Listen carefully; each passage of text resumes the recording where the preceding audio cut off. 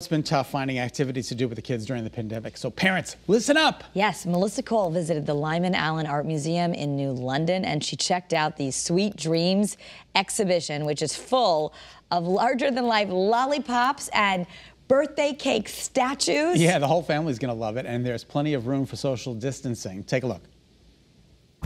Candies, cakes, and donuts, oh my! Sweets have taken over New London's Lyman Allyn Art Museum. I wanted to do an exhibition, something very happy, very colorful, very joyful because of the pandemic and the times we're in and the stress people are under. So I wanted a special place for people to come with family. Artist Peter Anton of Fairfield created all of this. When I walk in, I just can't believe how real everything looks. How do you get it to look so edible? Oh, thank you. I use several kinds of resins, and I play with temperature, and I manipulate the materials with temperature and different dyes and colors. Anton works in his home studio, spending hours a day sculpting, designing, painting. There are over 40 pieces in this Sweet Dreams collection.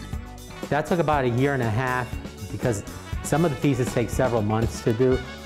This looks like the most delicious chocolate cake I've ever seen. Thanks, yes. This is called So Chocolate because chocolate evokes such feelings and passion in people, so I thought it would be exciting to have a chocolate piece here. So you actually make a chocolate cake and go by that as your model? Yes, I make a real chocolate cake, and I also buy some in the store so I can see the different, because frostings and textures are always, and colors are always different from home baked to store bought. Look at this box of donuts. The Fruity Pebbles look so lifelike.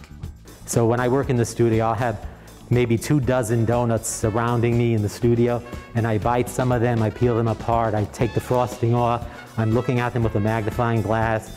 So do you eat all the things that you make here too? Usually. People come over and have to help themselves when I'm in the studio. You must have a lot of sweets at your house. Yes, definitely, always. One of the favorites is this giant box of chocolates, with even some missing or half-eaten and put back. Sound familiar?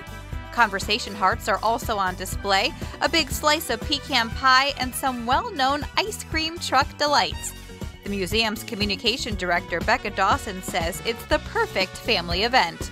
This exhibition is in 3 galleries here at the museum. Each gallery has a capacity limit and directional arrows that help you or help guide you through your visit here. So it is a very safe, open place for families to come visit. We had a family drive up from Austin, Texas to see the show. Wow! And yeah, it was crazy. You have until October 18th to see it all in person, but just don't come hungry. They do try to touch some of the pieces because they think it's real, so they go up to see if they can swipe the frosting and touch the ice cream. You'll have to resist the temptation. Isn't that remarkable? That's so cool. It looks a lot better than the stuff that we try and make. And it's larger than life. There's plenty to go around. The Sweet Dreams exhibition runs until October 18th. You just go to lymanallyn.org. I would love to take my kids to that. You know, it's a great way to get kids into art and something creative because they all identify with candy. Well, and the thing is, they hear museum and they go, you know, but this is something really cool, and they would love to see this stuff. And down in London after that, you can go, you know, maybe take a walk along the shoreline.